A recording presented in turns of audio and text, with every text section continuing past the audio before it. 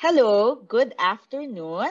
Welcome to Module 13 on analyzing data, specifically incidence, prevalence, percentages or proportions, and rates. So I am Dr. Venus Oliva Clomer-Rosales. Please call me Doc Ivy. I'm a founding member of the Philippine Society of Public Health Physicians, the managing director of 101 Health Research, and I am also a pediatrician by training. Our learning objectives for this module are the following.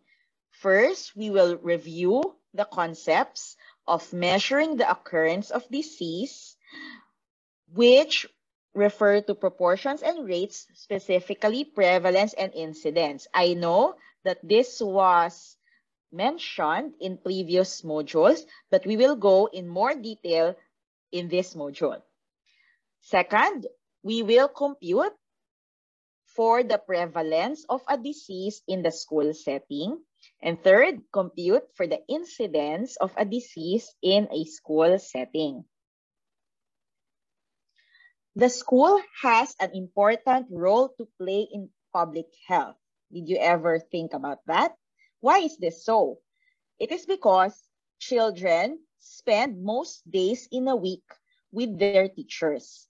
The teachers are among the first to observe when a child is sick. Particularly in the Philippines, we have a very young population compared to other countries, such that our school children comprise a big proportion of our population. Now, school children may report for themselves or may report about their classmates when someone or when they feel unwell. Okay, and parents will usually tell you, teachers, when their children are sick. So therefore, they are unable to go to class due to some illness. And therefore, schools are often the first to know when there are health issues like outbreaks in the local community. Moving into the new normal and with the resumption of face-to-face classes, it is important for you teachers to document, report, and measure health issues of school children. The occurrence of disease can be expressed through rates or proportions. So rates indicate how fast a disease, condition, or signs and symptoms is occurring in a specific population. And this specific population can be the section, it can be the grade, it can be the school. It's up. The second we said is proportion. Proportion or fraction. So it expresses the fraction of the target population that is affected by a disease, condition, or specific signs and symptoms. And proportions are usually expressed in percentages if you multiply by 100. That said, both rates and proportions are fractions. And what again is a fraction? We have a numerator and a denominator for fractions.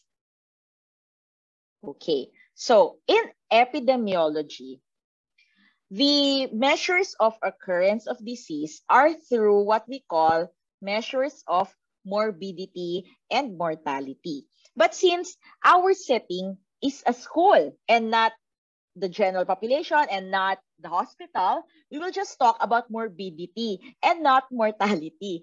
So the basic measures of morbidity or of disease is incidence and prevalence. Okay, so we will focus on those two key concepts for this module.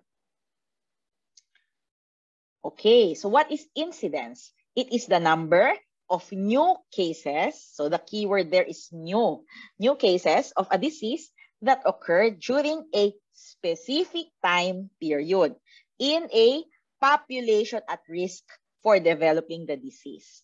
So it's most commonly reported as an incidence proportion, or also known as risk, the word risk. Sometimes it is also expressed as an incidence rate or incidence density rate. And now let's discuss what is incidence proportion and incidence rate. So measures of incidence are also considered measures of risk because the numerators refer to new cases. That is, there is a transition from non-disease, walang sakit, to diseased states. Okay, so that transition has been established. Note that incidence refers to new cases only, which will differentiate it from prevalence, which is old and new cases combined, and we will see that later on. So what is incidence proportion? So again, proportion is a fraction. It has a numerator and denominator. And we'll look at the formula in a bit. So this refers to the proportion of people who develop the outcome of interest or disease among a target predefined population at risk of developing the disease within a fixed period of time. Now, other synonyms of incidence proportion in literature are risk, attack rate, probability of developing the disease, and cumulative incidence. So those are the synonyms. Then you will hear them across the news, across textbooks, you know. So that is, those are synonyms of incidence proportion. So if we talk about incidence proportion per 1,000 population, the numerator, again, is the number of new cases of a disease occurring in a population during a specific period of time. And the denominator is the total number of persons who are at risk of developing that disease in that population, also within the same specified period of time. So if we are to, show the formula, this is it. Okay, number of new cases divided by number of persons at risk times 1,000, so that it is per 1,000 population. So it can also be computed as a percentage if we opt to multiply by 100 instead of 1,000. Now, for larger populations, it can be expressed as per 10,000, per 100,000, or per 1 million population. And you will usually hear this when they report incidence of, let's say, COVID-19 across countries. So you will hear them express it as per 10,000, per 100,000, per 1 million population. It is important to note, okay, that the denominator refers to an at-risk population. You will notice I keep on emphasizing that, which means that the people counted in the denominator can be part of the numerator. So for example, if the disease in question is unique to females, then the males in that population cannot be counted in the denominator. Okay, so that is what we mean by at risk.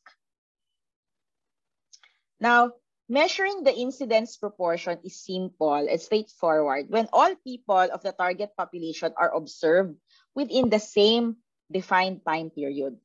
Now, what do we mean by time period? It is really up to you. It can be arbitrary. It could be 1 day, 1 month, 6 months, 1 semester, or 1 school year.